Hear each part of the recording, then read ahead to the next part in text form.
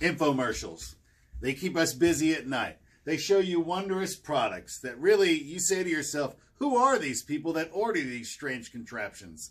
I give you the face mask guard thing, plastic cage. thing. It's called a cage. Put it on your face, please. So when you work You out, fight like a young man. this is. It's Bane from Batman, everybody. No, you put it on. Is it helping you breathe? So it makes you don't suck in your mask. Or, Yeah. Is it making you breathe better? well, yes, but I also feel like I'm sweating plastic in my mouth. I feel like I have duck lips. You have a piece of plastic that you just place against your face, because that looks comfortable, really. But if somebody punches me in the face, I'm protected. I was born in the darkness. You simply learned in it. I don't know if it works. Crashing this plane. I don't have any more Bane remarks.